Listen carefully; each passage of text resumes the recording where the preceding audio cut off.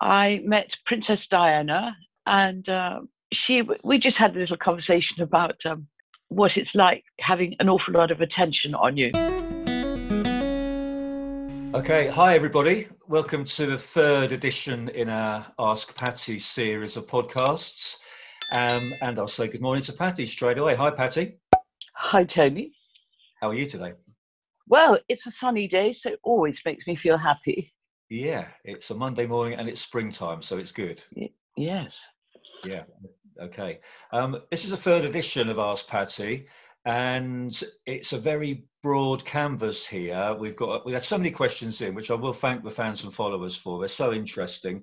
But we're going to it's a general sort of a melting pot today, but there are some questions we didn't cover in the music one, the first podcast, and maybe some from the last one as well. So we'll just jump straight in and see where it takes us, okay? All right. So the first question we got today is topical, although hopefully we're getting through it. It's about lockdown. A number of people have asked, how have you coped in lockdown? What's been your strategy, if you've even had one? Well, as I have a dog, this is a very good excuse and reason to go for nice walks with him. It's not so nice, obviously, if it's raining and it's cold, but that's a really good reason to have some exercise every day.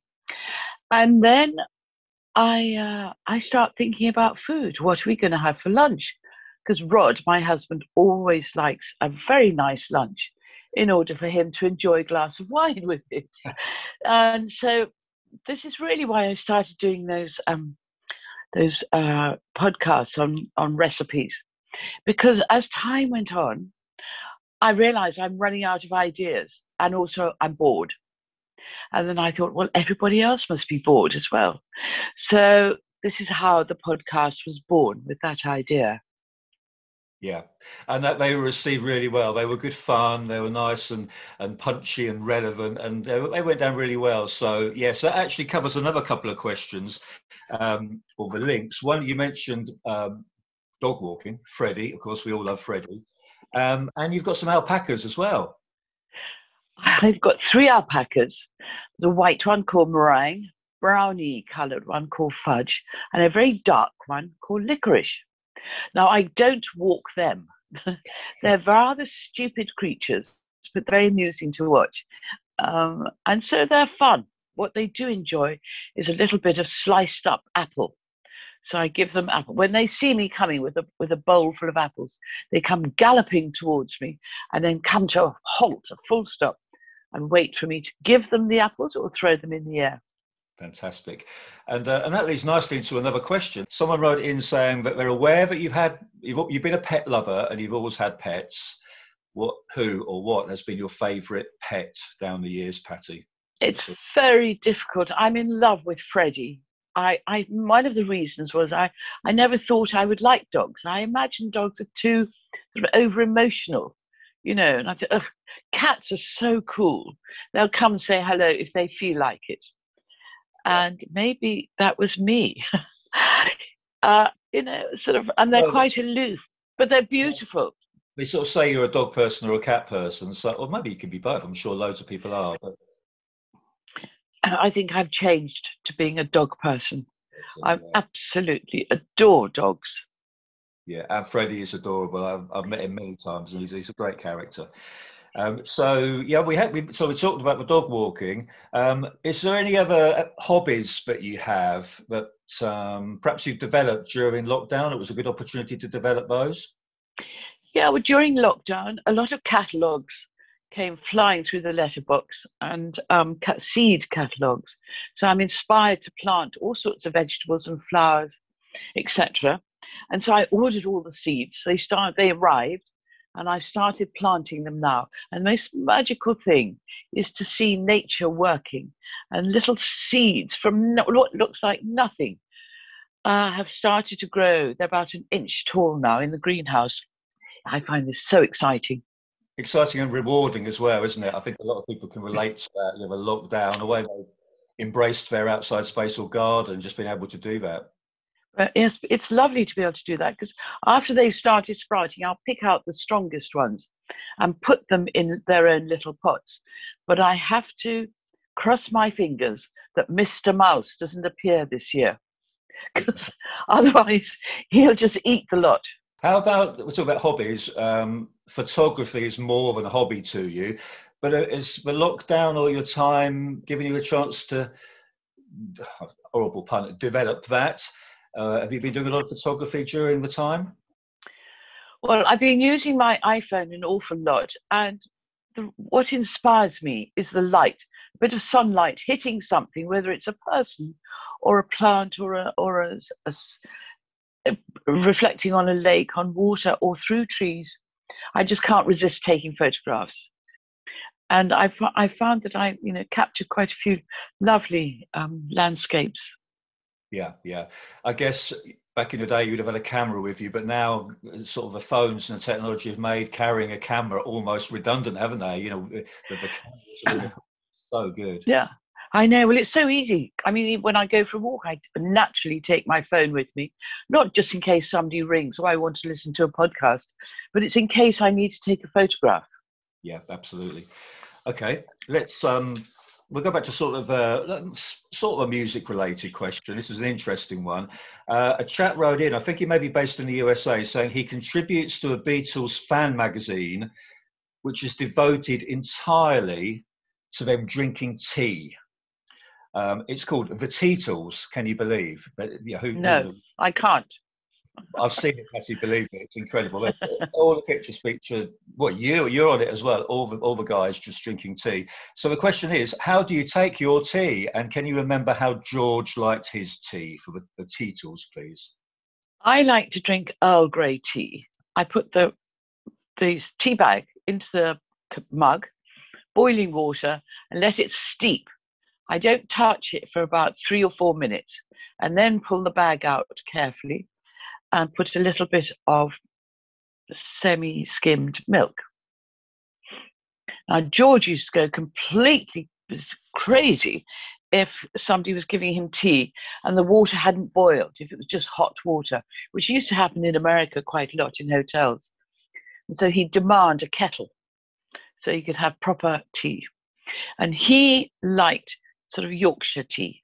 That Teetles site, I think it may be on Twitter or whatever, is incredibly interesting. There are so many pictures. Everyone used to, I think people probably drunk more tea. There's all the guys with mugs of tea in Abbey Road and just in various sort of backstage situations. It's fascinating, actually. Change the subject again. Someone's written in asking about meditation. Now, I guess most fans will know about the trip to India in '68. Did you keep it going, Pattie? Do you still meditate now? Is it important to you? Yes, it is important. And I do meditate now. Sometimes I will meditate with Maharishi's mantra, and other times I will listen to, there are quite a few people online now who are doing meditation classes, and you just listen to them, and they're really very, very good. So about 15 minutes in the morning is perfect to set you up for the day. Fine, that's good. And again, during lockdown, I'm sure many people have sort of delved into that. Perhaps you had to have the time and inclination to do it. I'm sure that's great. Yeah, I think so. Yeah. Okay. Sort of following on from that, do you think it's best to follow your heart or your mind? I think you follow I don't know. You see, it depends on what you're talking about. If you want to buy a flat or buy a house or buy something quite substantial, I think you must follow your mind. Yeah, the logic, the sense. You have to, because you're investing a lot of money. But then you see, if you're about to fall in love with somebody, that also is an investment. But I think you should follow your heart in this situation. Okay. Sage-like advice there. So thank you very much. What was the best piece of advice that you ever received? And if you can pick that, who gave it to you? So is that going way back in the day, or is it more recently, maybe? Best piece of advice. Oh dear. I must have had some advice, but a long time ago. It doesn't spring to mind at the moment. I know. Yes, I've just thought of one. You have to remember that sex isn't love. Somebody said, don't mistake sex for love. That's Right. it. Okay, That's better. okay. That's better. That sounds good. Okay, we're going back to sort of like a Beatles George related question here. It's about the guitar called Rocky. I think George probably called it Rocky. So we're going back to the 60s probably. George's Rocky guitar was painted by you and George together. Do you recall when you did this? Not so much the dates, but the situation. And I think there's some very famous nail polish involved here. What recollection have you got about Rocky, Pattie? Well, I couldn't believe that George would trust me to help him paint this beautiful guitar, and it made me rather nervous actually. Um, and I just got out all sorts of different nail varnishes I happen to have. And the first time I touched with my little brush, touched the guitar, I was so nervous. But anyway, I carried on, and we had a fun time. Yeah, yeah, I've seen. I think it was a Fender Stratocaster, but Oh, yeah, was it? yeah, I think so. I think there's pictures of it, but it's well loved out there. It's a well-known instrument. The fans sort of refer to it as if it's almost a person sometimes. Rocky. Yeah, So yeah, yeah, yeah. lovely. Okay, well, I hope that's helped a lot of people with that because again, it is, as I say, a favourite topic. Okay, this is an interesting one. Do you watch The Crown on TV? And have you met the royals or any of the royals down the ages? Oh, yes, I did watch The Crown and loved it. I met Princess Diana and I met Prince Charles, but nobody else. Oh, okay, interesting. How were they? Can Mm. you remember? Was it a good experience? Yes, Diana was quite new to the scene, and we just had a little conversation about what it's like having an awful lot of attention on you. Couple of sort of questions related or interconnected. And again, it's a general one, but I'll throw it at you. Of all the places that you've been, which is your favourite? What is your favourite place? This is very difficult to answer. I really loved Venezuela. I know you can't go there now, but when we could go there, I went on a photographic trip with an organized group of teachers, photographers, and adventurers. And we had the most incredible time. And it was the most beautiful country with so much to offer. And I actually did some hang gliding then. I jumped off the edge of a cliff Wow. without clutching my camera. And it is so beautiful there. Really lovely. Yeah. How long ago was that, Pattie? Oh, it's probably about 15 years ago. Right. Hang gliding with a camera. That just sounds amazing. Yeah, it was. It was great fun. And sort of like linked into that, another question has come in saying about the UK, England or the UK. What do you love most about England or the UK? What is that sort of quintessential English element that's closest to your heart? In the summer, I love English gardens very much. What is a favourite, or what was, when you look back, the favourite era of your life? Is there one when you sort of reflect? Is there one that stands out? This is so difficult. I think probably I loved sort of like the 70s. I mean, I was very lucky because Eric had to live out of England for a year, and he decided that we should live on Paradise Island in the Bahamas. And so I was there for a year, and I tell you, it was idyllic. It was absolutely beautiful, and so much fun. And to have the sea on our doorstep with soft, silky sand, it was a really joyous, year. Yeah, absolutely. I don't think I'd like, you see, things I don't know if I'd like to live there all the time. I do like England because of the changing seasons. So your seventies, because the seventies, I think, from what I've heard you say, it was sort of like the rock and roll years, with a bit of a difference for you because you were able to go on tour with Eric, weren't you? You were accompanied Yes. on some of the big tours where you didn't do that with the Beatles. I'm guessing you didn't go to many of it or certainly on their tours. But did you enjoy that sort of rock and roll lifestyle out on the road? I loved it. I loved it. I loved it too much because I just would join in and have so much fun every night. And it's actually quite tiring Yeah. to join a band like that. and party with them when you're not actually giving anything yourself. At least they all would go on stage and play and give wonderful music to the audience, whereas I wasn't really doing that. I was just taking photographs. Yeah. And I could only maybe stand for about half a tour, and I'd have to go home thoroughly exhausted. Yeah, I guess. But yeah, it's a different world living out of hotels and suitcases sort of every night, you know, a different day, different city. But did Eric enjoy that? Was that sort of, he enjoyed the live performing more than the recording maybe? He loved it. He loved it. He loved being with his friends, his musician friends. Absolutely adored that. And also the road crew as well. He adored. I mean, he was just in his element. Yeah. Which is probably the opposite to George. I think was sort of got tired of the Beatles performing really quickly just because they couldn't even be heard. You know, it's a different world in the 60s with the technical side of it, with their amplification and the whole setup. But I think the Beatles got bored quite quickly, didn't they, with the live performance? Well, you see, it just they did very short performances, and they couldn't hear.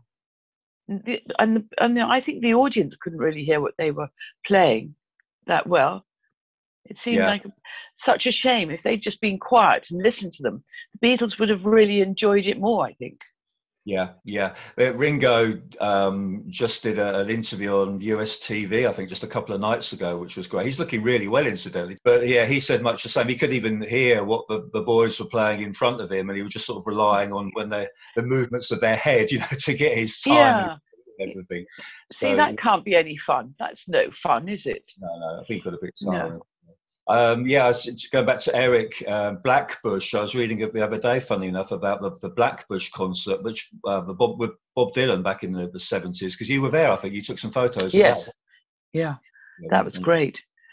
So again, talking about sort of eras, someone's been very specific about the 60s here. You just mentioned the 70s, but with regard to the 60s, what do you miss most about the 60s, Pattie? I think what I miss most is the fact that everything was so new. Nothing was repeated.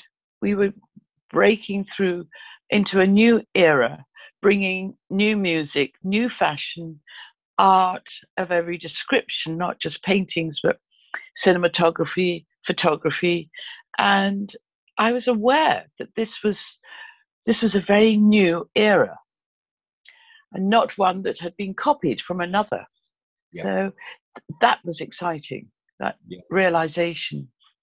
Yeah, as you say, not just music, but just across the board, it was groundbreaking, and you can't get that newness back, can you? Once you've had it, people will try and replicate it, or you get new ideas, but you only sort of get that chance once, don't you? And certainly you were there right at the epicenter of it. Okay, so that's the 60s. Moving back a little bit from there, one of your followers has asked the question: what was your favorite, or what is your favorite childhood memory? No, nothing really jumps out. I mean, I hated being sent to boarding school, so I didn't really want to talk about that. No. It's just It was fun having lots of brothers and sisters. There's okay. always someone to talk to or amuse. And of course, they'd all follow me around, or they all imagined that I was up to something. So I turn around, there's a sort of crew of little people following me. Yes, because you're the oldest, aren't you? Yes, I am. Another question, moving away. Yoko Ono, you mentioned her, I think, in the last recording we did when we were talking about visits to Abbey Road. What was your impression of Yoko? Well, the thing about Yoko is that she was very quiet and very sort of mysterious. And I couldn't really get close to her. She was in a position where John insisted that she would be in the studio.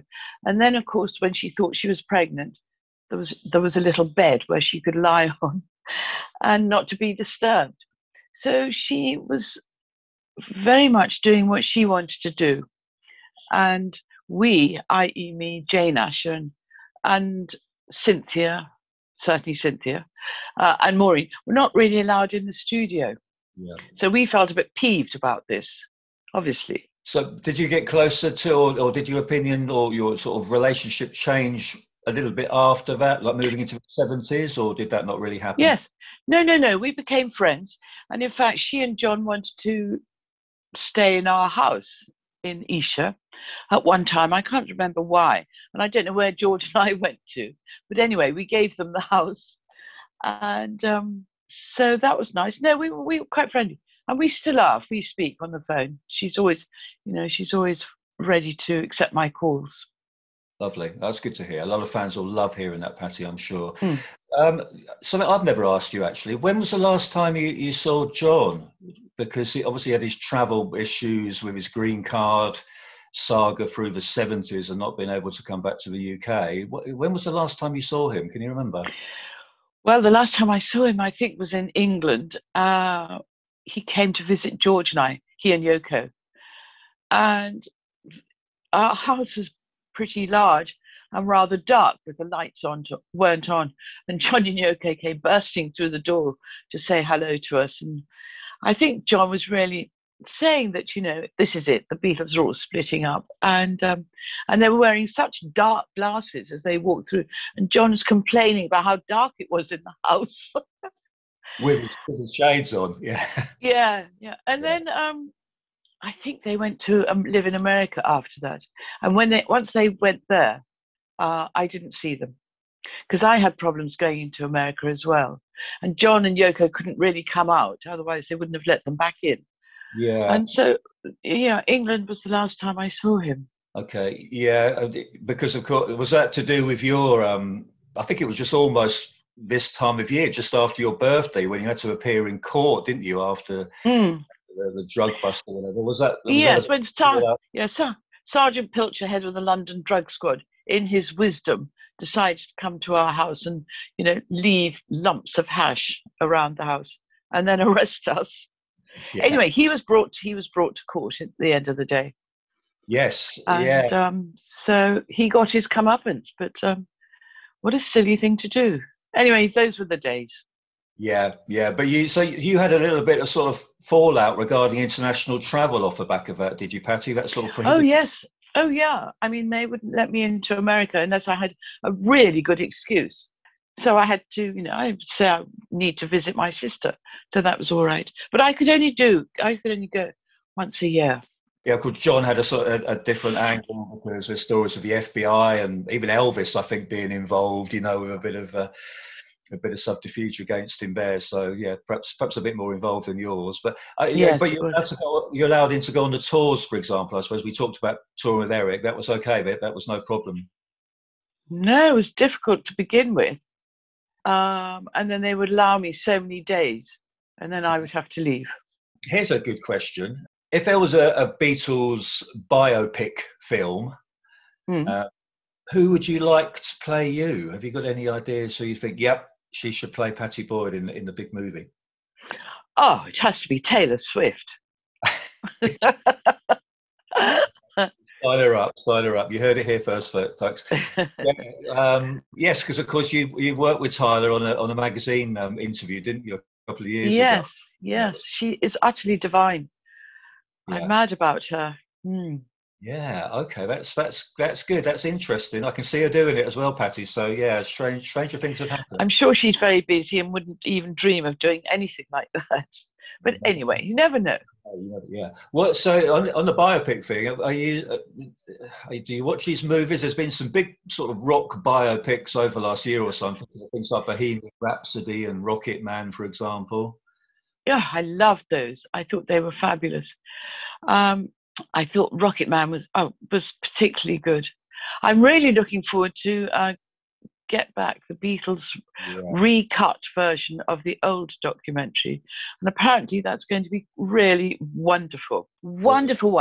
Yeah. I've seen a trailer, or more a montage, as he's calling it, he's put out there, and the footage. I think we mentioned before, perhaps in a previous podcast, but it's going to dispel a lot of the rumours that it was all doom and gloom at those times. The guys seem to be having so much fun, Well, that's what I mean. It's completely changed. It's changing the attitude, because the previous one was really very negative, as if they all hated each other. And then this one is almost the opposite, where they've just selected the happy times. Yeah, it looks stunning for what I've seen on the montage show. Yeah, that's going to be so exciting. Hopefully September, I think that's the word at the moment. So Yes, I think so. fingers crossed for that. There have also been some others. I'm thinking of one particular called Backbeats, which was about Stuart Sutcliffe, particularly in the really early days. Did, Yeah. did did George talk much about those early sort of days, like the Hamburg days and people like Stuart and Pete Best? Did he look back like that very much, or was it always forward looking? No, occasionally he'd mention how fun, but how difficult and how exhausting it was living and playing in Hamburg. You see, because the owner of the nightclub would just keep giving them blue pills to keep them up all night long. So they were exhausted. And they were very happy that they had Astrid and Stuart and Klaus to Yeah. sort of to hang out with. How about Yeah. Pete Best? Did you meet Pete No, Best? no, he was before my time. And I think George only spoke about him once or twice. Okay. You know, because they were so happy that they'd got Ringo in the band. Yeah. We have had a lot of questions in with people just inquiring about the next book. What can you tell us, Pattie? As we sit here now towards the end of March, what's the latest on the book?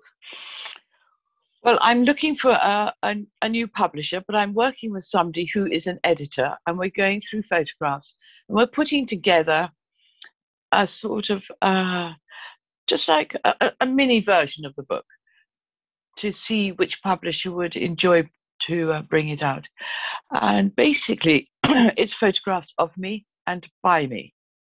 And it goes through a huge range of photographs, you know, starting off from my modeling, early modeling, to more glamorous modeling, to meeting the Beatles, and, you know, and on and on and on until today, really. Because Okay. I want to include a lot of travel photographs. Lovely. So it's more sort of photographic book than the traditional Oh, autobiography. well, yes, it's photographic with just the odd anecdotes that are required here and there to explain certain things. But it's mainly photographs. Pattie, I think that sort of brings us to a close on this one. We've really covered a lot there, just jumping about Great. as we do. But I think this one perhaps more than the other two in the series so far. So thank you for that. Okay. I will just mention to people, Pattie mentioned her Lunch in Lockdown series, which were a podcast we did last year. They're still available. They were great fun and got a really good response. If you haven't seen Pattie's Lunch in Lockdown series, please take a look on Pattie's podcast site. And perhaps some more ideas to come in the future, Pattie. We'll see how it goes. Yeah, see how it goes. Okay, Pattie, thank you as always. It's been a pleasure, so much fun, and I've learned stuff as well, you know, and yeah, it's been lovely. Thank you so much.